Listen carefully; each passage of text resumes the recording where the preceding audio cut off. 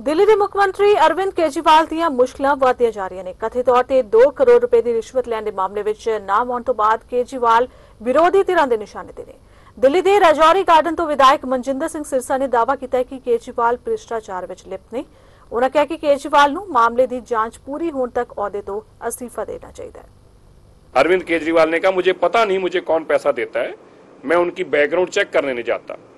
लेकिन अज मैं हुणे देख रहा सी जिथे इस गल का एलीगेशन लगा कि उन्होंने शैल कंपनियां बनाईयां, उन्होंने मौके पर जाके उन्होंने एड्रैसां ते पहुंच के देखा वो कंपनियां नकली ने। उन्होंने परिवार वाले लोग जो उस घर च रह रहे हो मना कर रहे हैं कि इस नाम की कोई कंपनी उत्थे नहीं हैगी। और नरेश यादव, शिवचरण गोयल दोवें ही MLA जिन्हें शैल कंपनियां च जिहड़े डायरैक्टर ने, जिन्हां दे घर वाले डायरैक्टर ने, परिवार के लोग डायरैक्टर ने, वो इस गल का जवाब नहीं दे रहे।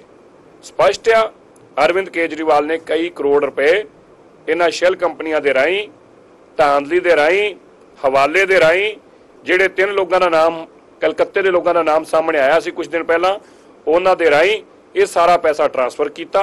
सो बड़ा जरूरी आ कि इहदे ते एक्शन लिया जाए और अरविंद केजरीवाल और उन्हां दे साथियों को जेल च भेजा जाए।